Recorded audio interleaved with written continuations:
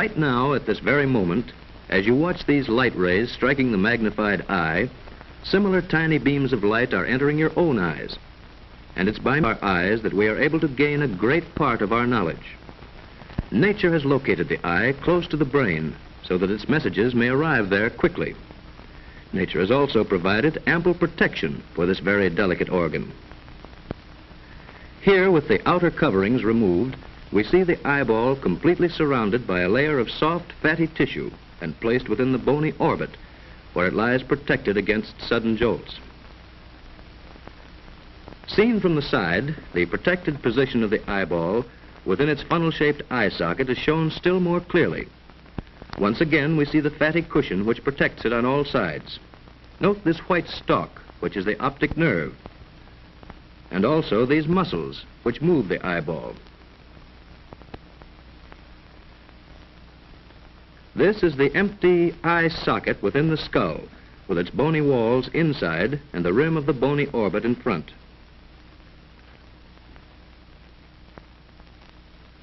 By gradually restoring the outer portions of the skull and also the covering tissues, we can now realize the location of the entire eye in relation to the outline of the face. Another important safeguard to the eye is the tear gland, which secretes the tear fluid. This is an effective germicide which drains through the tear ducts into the nose after flushing and cleaning the entire eye surface. The eyeball itself has a white, glistening surface. Its front part bulges and forms a highly transparent window. In this sectional view, the capsule of the eyeball is seen to have 3 layers. This thick, tough outer layer is called the sclera and serves to protect the delicate structures within.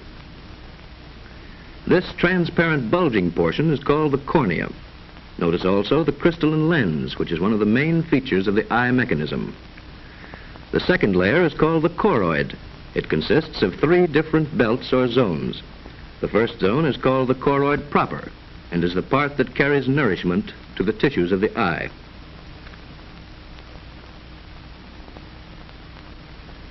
The next zone is called the ciliary body. This is a broad ring-shaped band of thin muscle fibers which play a very active and vital part in the visual adjustment of the eye.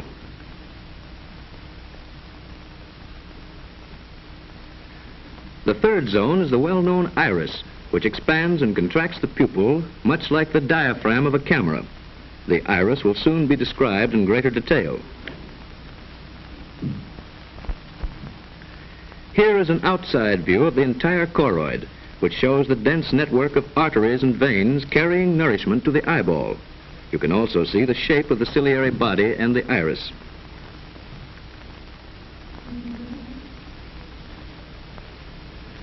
The innermost layer of the eyeball is the retina, a very delicate membrane. The retina is actually a part of the optic nerve which transmits the light impulses to our brain. The retina is the most important and complex structure in the eyeball. Magnified many hundred times, the retina is seen to consist of this complicated arrangement of rods and cones, which convert light waves into nerve impulses in some manner which even science of today cannot fully explain. Between the lens and the cornea is the aqueous humor, consisting mostly of water and a little salt. This larger space within the eye is filled with the vitreous humor or body, consisting chiefly of water with some salt and albumin. The vitreous humor is really a highly transparent jelly and plays a very important part in the act of visual adjustment. Thus, light rays entering the eye must pass in succession through first the cornea, second the aqueous humor, third the pupil, fourth the crystalline lens, and fifth the vitreous humor in order to reach their destination, the retina.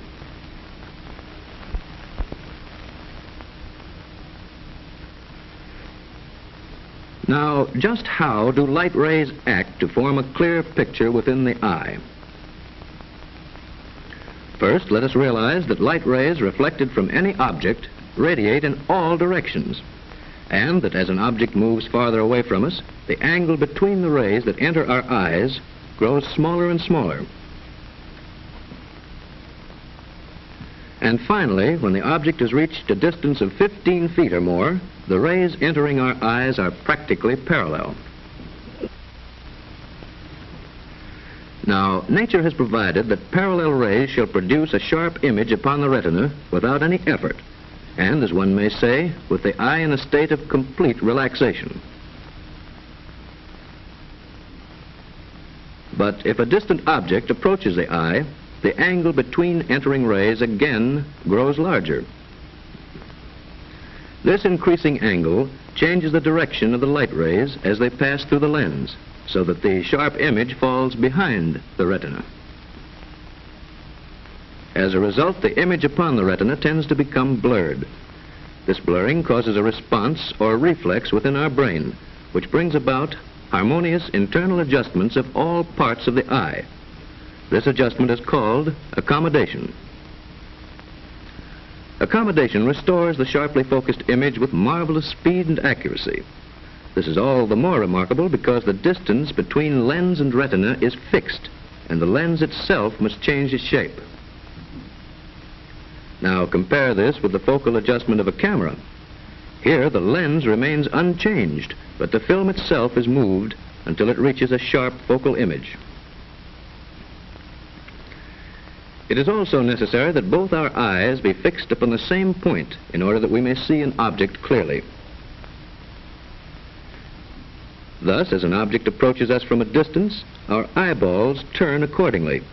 This movement is called the convergence of visual axes. This action is shown here as the object approaches and recedes.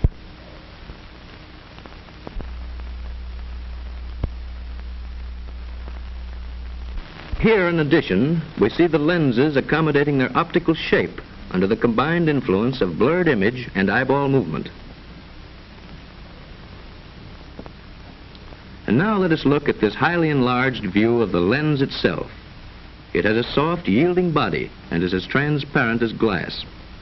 But it also has a firm, ball-shaped central core or nucleus.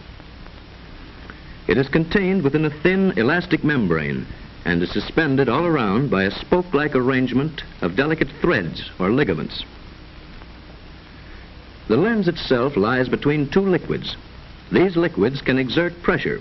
All liquids cannot be compressed. You may ask then, how is this soft, pliable body of the lens made to take on the different degrees of convexity necessary for accommodation?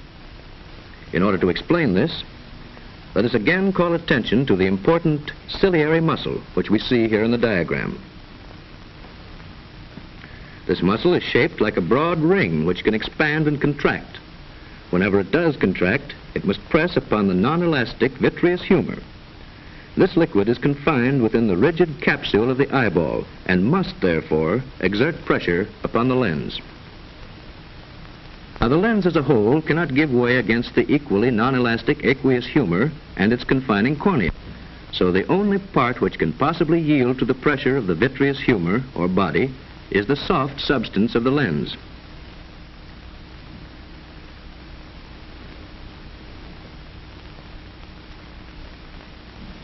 This lens substance is thus molded into an even curve against the rigid ball-shaped core, thus forming this highly convex bulge, which science has called lenticonus.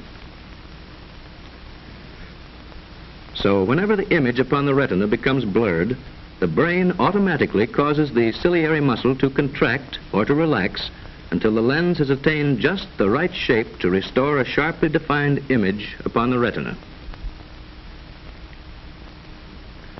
This is the remaining portion of the choroid, called the iris, with its central opening, the pupil. Like the diaphragm of a camera, the iris regulates the amount of light and sharpens the image upon the retina.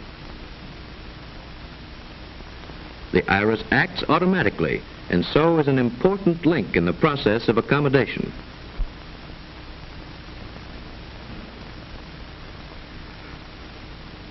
Its action is caused by two sets of delicate muscle fibers within the iris itself. These muscles are shown here in simplified diagram. These spoke-like radial fibers pull the pupil open. This ring-shaped muscle around the pupil closes it.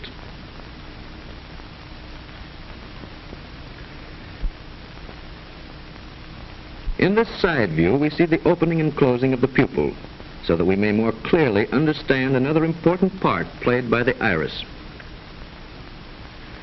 Whenever demanded by conditions, the lens acquires this peculiar bulge called lenticonus. This cone-shaped curve at first causes light rays to become distorted into aberrations upon the retina.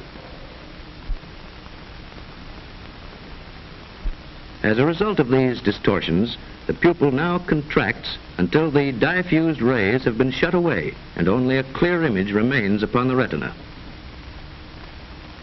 These interesting mechanics of the lens are not generally known, and the facts presented here have only recently been accepted by science.